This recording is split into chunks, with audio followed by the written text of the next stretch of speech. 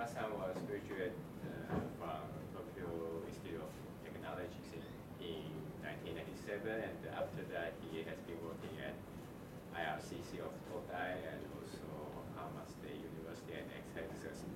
So today, Mimura-san will talk about the Higgs pair production at LHC and ILC from the general potential. Thanks for coming. Thank you very much. Today I will talk about Higgs pair production from general potential. And this work, this talk is based on this paper with Haba-san in Hokkaido University. Now he's in Shimane University. The Kaneta-kun at IBMU, and Takahashi-kun who was in Hokkaido University. And also we are preparing a paper with Ekabat who was in NTU-CTP this July. And the paper will appear in about maybe in few days, I hope. Okay. So this is the menu of today's talk. First, we will see the introduction. I will introduce about the Higgs forces. And next, we will see that the Higgs potential, general Higgs potential, and the cubic Higgs packet. And next, we will introduce the non-particle Higgs model using the supersymmetric QC. And main topic is this pair Higgs production at the LHC PP to gluon and Higgs 6. And ILC, E plus E minus to pair Higgs, HH mu and GHH. And finally, I will summarize. Needless to say, the last year, July, it is reported that the Higgs boson is discovered at the LHC. And it is actually it was the actual breakthrough of the year for the 2012. And as you know, that this year's Nobel Prize in Physics is this forces Higgs, Angler and Higgs.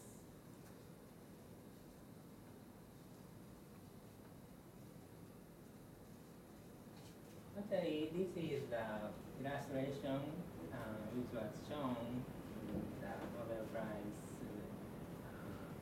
talk. And actually, the important one is Higgs in the middle, and all the other particle masses are generated by this Higgs mechanism. Actually, we should say Angular Higgs mechanism. Okay.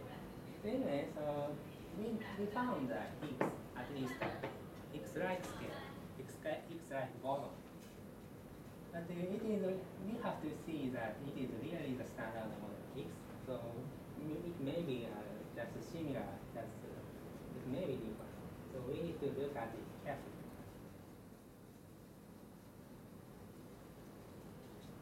Now I will talk about Higgs force.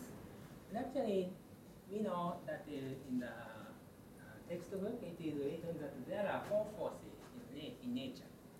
An electromagnetic force and electromagnetic force, weak force and strong force, and gravity.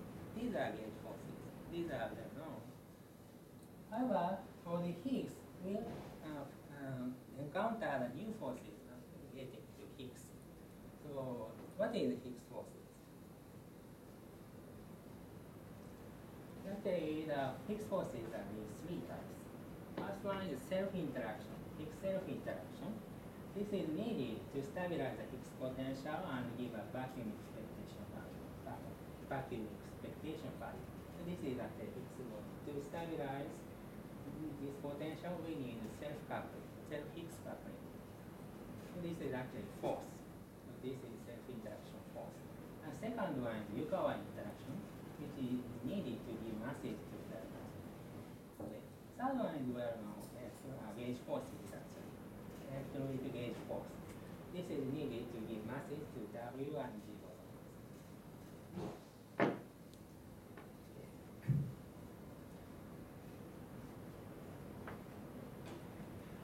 Okay. So the first Higgs self-coupling is the question is how does the Higgs field acquire vacuum expectation value? In the standard model, the 3-level scalar Higgs potential is this. And this is positive coupling is a self-interaction, self-coupling. And this mass squared, Higgs mass squared becomes negative, and then Higgs boson acquire coupling expectation. This is standard. The second one is the Yukihiro force, which is coupling experiment. The question is this: how does the Higgs bear with massive experiments? In standard model, it is written this Yukihiro interaction. The third one is well known, gauge force, coupling to gauge photon. This is written with this. Derivative is just change place to the covariant derivative. Then we obtain the interaction between Higgs and gauge photon. So from the experiment, actually this is Atlas result and CMS result. So it is consistent with the standard model prediction for the Higgs production, single Higgs production, and its decay. Actually, combined analysis for the signal strength is consistent with 1. So mu is 1 in the standard model for normalization. But it's within the Atlas and CMS, it is within 20%. And the experimental expectation is about, Atlas is about 15%. So it is very consistent with the standard model for single Higgs production and its decay. Actually, so I picked up the slide from the talk from EPSF in this July. And actually, the single Higgs production is dominant single Higgs production process is through group fusion at the LHC. And next second one is the vector boson fusion, and third one is V associated VH, so-called VH mode, and fourth one is this. And also, it is important to know the decay mode of the Higgs particle. Dominant contribution, more than half, is both BB bar, and the second one is WW, and another important one is photon GG and photon photon. These are all consistent with the standard model. And also, now it's start to see the BB bar and tau plus time. So, basically, it seems that gauge interaction for Higgs and gauge boson, and Yukihiro interaction, at least Topco and photon and tau coupling is consistent with the standard. However, we didn't know about self-interaction, self-coupling at all. So if you see only the single Higgs production, we cannot say anything about the self-interaction. So we need to see the pair production to see the Higgs self-interaction. Actually, the pair production of the Higgs boson processes at the LHC at Taiwan. But dominant one contribution is group fusion. So triangle diagram, Q is actually basically top coping dominant. And this triangle and box diagram. And also this Higgs V associated V, so-called VH mode, or so-called Higgs straddle processes. These are the V vector boson fusion processes. And this red vertex, it is actually the cubic Higgs coupling, it is actually Higgs self-coupling. So seeing these diagrams, these processes, we can measure, we hope that we can measure this cubic Higgs coupling. Okay. Before going to see the detail, let us see the potential, the standard three-level standard model potential. Three-level standard model potential is actually usually called this Mexican hat potential. And we know that Higgs is SU2 tablet. And vacuum expectation value is this, and V is actually 264 dB. And for this vacuum, inside substituting this vacuum expectation value, then Higgs potential will be different. And the minimization condition is, of course, the first derivative is we obtain the relation of V and coupling lambda and the original Higgs mass squared. And so this is very fundamental stuff. Here we are seeing the general potential, that is just V potential is the general function of Higgs.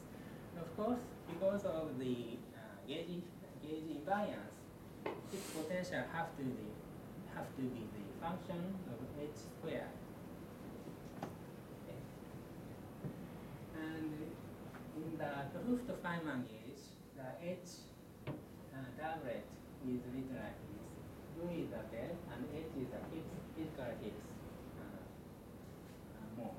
And chi and chi minus actually numbers on bottom mode. Using this notation to Hooft-Feynman gauge, then h square is calculated like this.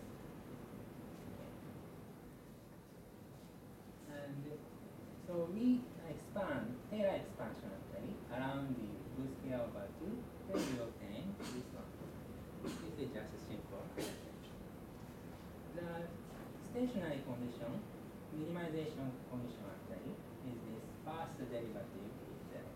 That is actually the linear term of h, small h, mass vanish. And the mass of the Higgs, physical Higgs, we need to see the h squared. The h squared is just coming from here, this square. So the physical Higgs is V squared times second derivative of this function, second derivative of V function. So this is written in general, for general Higgs potential. Okay? Now we are seeing that the physical Higgs mass is written as second derivative. Okay. And again, we write this one and cubic term. Then we expand this and we see the Higgs, physical Higgs and energy boson coupling and energy boson interaction, and Higgs 6 energy boson interaction, and cubic Higgs interaction. So in general, we can write cubic 6 coupling is written by second derivative and also third derivative.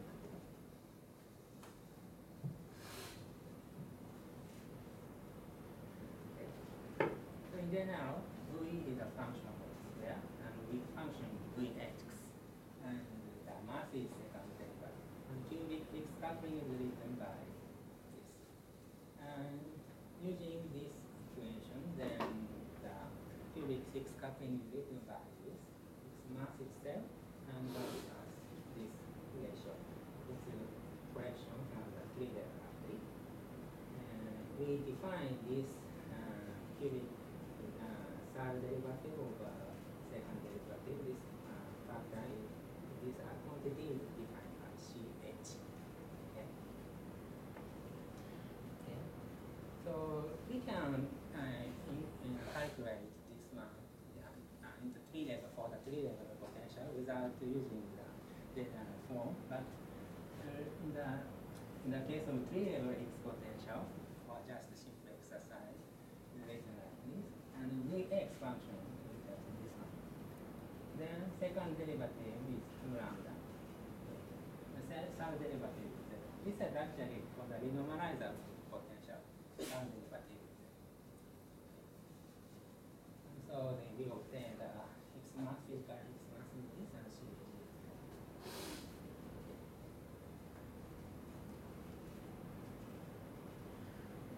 So this general potential can be used for the one-to effective action. So these terms are for the 3 level. Okay? And we add the one-to effective potential from top to top. This is actually the so-called Coulomb Y-bar type potential mass correction. And then we can calculate that third derivative is this. the YP is the top Yukawa copy. So we can rewrite this third derivative to be using the top mass and top mass. And as I said, second derivative is just same as the second derivative is related to Higgs, physical Higgs. No? Then so we can rewrite this CH to this. And negative this quantity. CH is minus 0.2.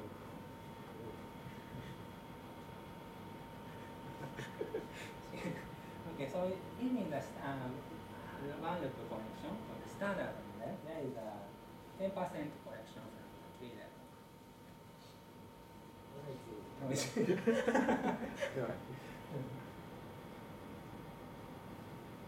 Okay, so we are using this expression for general case. Okay. And we will calculate the pair production cross section at the LHC. Actually, dominant contribution at the LHC is this gluon fusion processes. Actually, next leading order calculation is about it gives about 30 to 40 tenths. Actually, I picked up a graph from a paper by them, and actually, I'm sorry, the colors are wrong, but this is the leading order calculation, and next leading order calculation. This is actually 15, 20, 30. The next leading order calculation for 125 or 60 is 32. And we will see that the dominant mode became what is X6 and BB bar, but the interesting one to see is BBWW and BBLJJ is about 2 femtobarn. But we do not see the detail of the experiment today. Okay. So the cubic 6 coupling is, and this factor, this one is defined as CH. And actually this CH is a model independent parameter. And as I said, at the LHC, blue Higgs processes are dominant. So there are two diagrams, box diagram and triangle diagram. And here, there is a cubic 6 cut. Okay?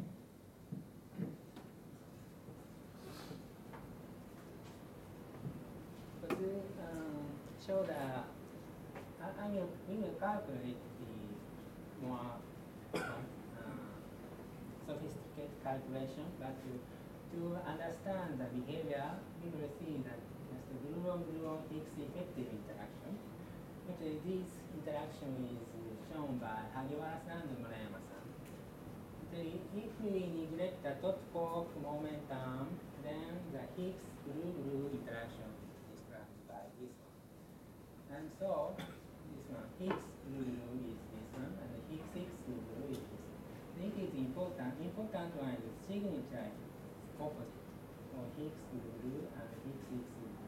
So the contribution from these two diagrams gives the opposite side. So this this minus one gives this box diagram, and this contribution coming from the triangle diagram. Okay, this CH2 plus CH is coming from this cubic 6 coupling. Because of this opposite signature, so the amplitude is cancelled. So that's the reason why the pair Higgs production is small compared to the single Higgs production. Top momentum. Top is running in the loop, right? Yes. And so basically, or yeah, through in the precise calculation, we have to prove the top fork loop. Yeah. This is the explanation is just for explanation why it's small. The reason is just this signature is opposite when we integrating out the top fork moment.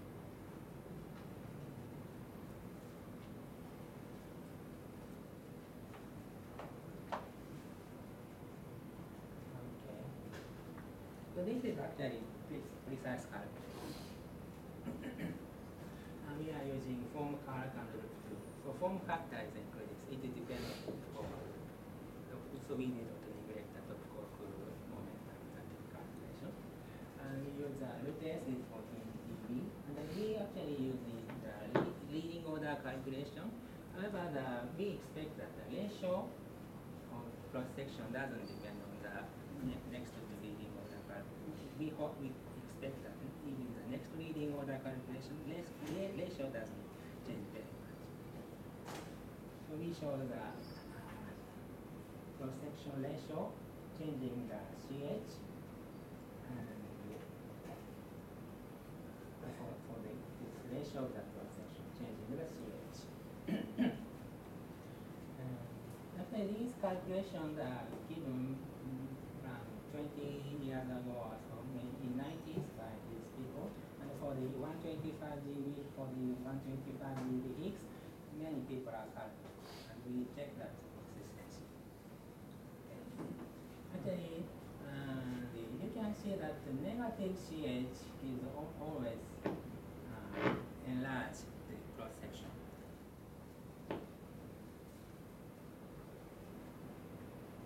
Actually, this is simple reason. And this proton-proton to Higgs cross section is given by this.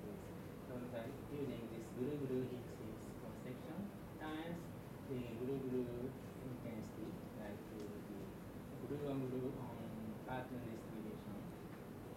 So we integrate that. And we calculate sigma hat and using this the amplitude. Actually, you can see that this amplitude vanished at S hat is 4 plus 3 CHF squared. Because of the kinematical reason, we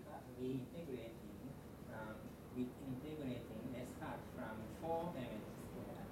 If CH is positive, then somewhere it becomes 0 for this. Excuse me, a little bit confused. What is the standard model amplitude? Standard model is CH is minus 0.1. So you get it from the effector one. Here CH, so effective, sorry, we didn't specify the potential, exact potential, but even if we consider any potential, the parameter is CH. Okay, but in standard model calculation, I remember actually the analytic expression is very complicated. Completely. Yeah, so you. So this is just an explanation why for negative CH enlarge the PPHH cross section. So you said Here just explanation. The detailed calculation is of course more complicated. okay, that's it. Can you explain it? Okay, so this is actually we neglect the top quark momentum. Okay. So actually, here I want to explain why cross section is enlarged of negative CH.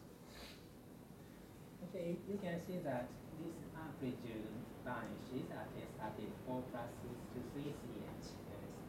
So we integrating this S hat from 4 mh squared. It's the invariant mass of HH. So if CH is positive somewhere, this amplitude vanishes.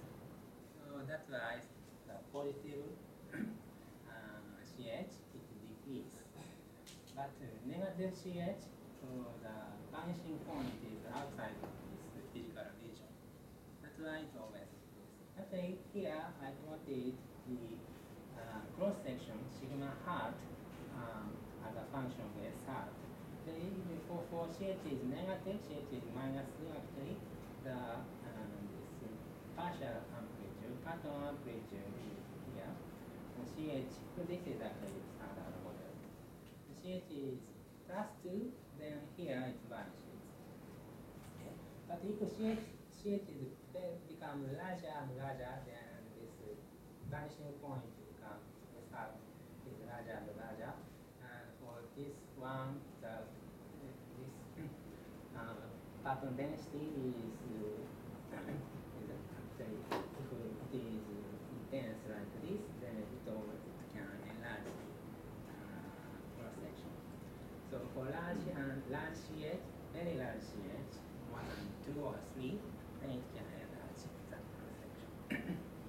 But anyway,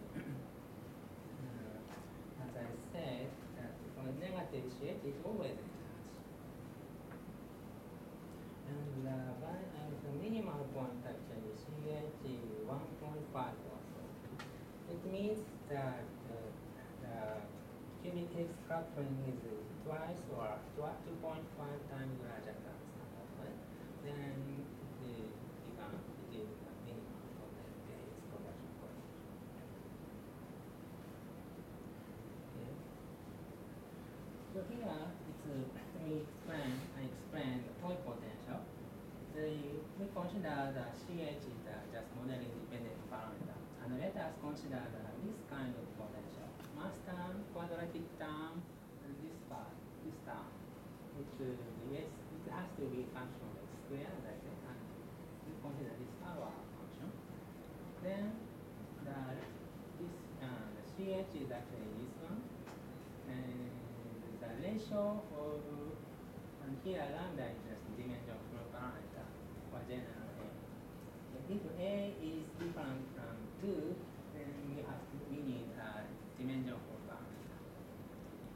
If A is 2, then it is just same as standard, 3-level standard potential. Then this ratio doesn't depend on this scale parameter. It just depends on the exponent of this function, self-interaction. So CH is actually given by this. So if you consider A is negative, it means that the potential is runaway type potential plus this quadratic term. Then it always makes CH negative. Then the Higgs production is enlarged. Actually, it is challenging to see the Higgs production. So it is interesting to investigate the model which enlarges the Higgs production. Actually, hint is this one. So if we consider the runaway type potential, then CH is always negative, and it enlarges the Higgs production cross-section. Excuse me, in that case, how to stabilize the Higgs potential? So this is the runaway type potential, and we have the quadratic type potential. If we add these two, then it is stabilized. Now the quadratic term is positive. Yes. Different from the standard. Yes.